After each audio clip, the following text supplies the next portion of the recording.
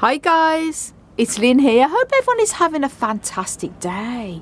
Now today I have my Rhipsalis elliptica in beautiful little white starlight blooms growing all along the edges and lots of buds, more blooms to open. And this, say, Rhipsalis elliptica is one of the lovely leafy, the larger leaved varieties of Rhipsalis. And those of you who are not familiar with Rhipsalis, they're part of the Epiphytic cactus family. As here I've got other types of Rhipsalis here. This is a Rhipsalis brachyphyra and another different type here. Very odd looking. And this is my Rhipsalis crispata, which is similar looking to the Rhipsalis elliptica, but it has more thinner leaves than the elliptica does. And this has been blooming lovely, as you can see there. Lots of flowers that have sort of died off now. It's coming to the end of flowering, although there's one little cutie there. And I did make a video on this when this was in bloom, and if you didn't see that video, I'll link that video up above also and link it down below, because this is also very beautiful when it's all flowering all along the edges. So quite amazing little Rhipsalises. This is another one. This is Rhipsalis arborealata. This has little orange flowers when it flowers as well.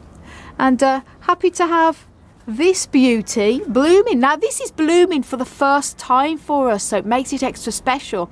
And we got this one as a small cutting when we went to Berlin probably about 3 or 4 years ago now, and we went to an amazing cactus nursery in Berlin called Helmut Markt, and we did a complete video where we were there walking around the nursery. So if you didn't see that video, it's a long time ago now, and I think a lot of my subscribers may not have seen that, obviously. So I'll link that video up above and down below in the video description. It's an incredible cactus nursery, and if you're ever in Berlin, then do go and visit there. It is incredible.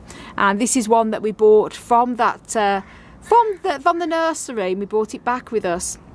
It has grown quite a lot over the time as well. A few more pads, and first time in bloom. So we're just going to go a little bit closer so you can see these gorgeous little blooms. They're just like little stars. They're twinkling like anything. And all the little filaments inside as well. Tons and tons of little filaments in there. Just like little stars. It's just gorgeous. And look at that. And these are the buds as well. All around there. What I love about this Rhipsalis is the way the little flowers and the buds grow all along the edges, like almost like little lights. There's the buds there, so I wanted to show you what the buds look like as well. And there's more little blooms here. Just gorgeous the way it grows all along the edges. Very beautiful.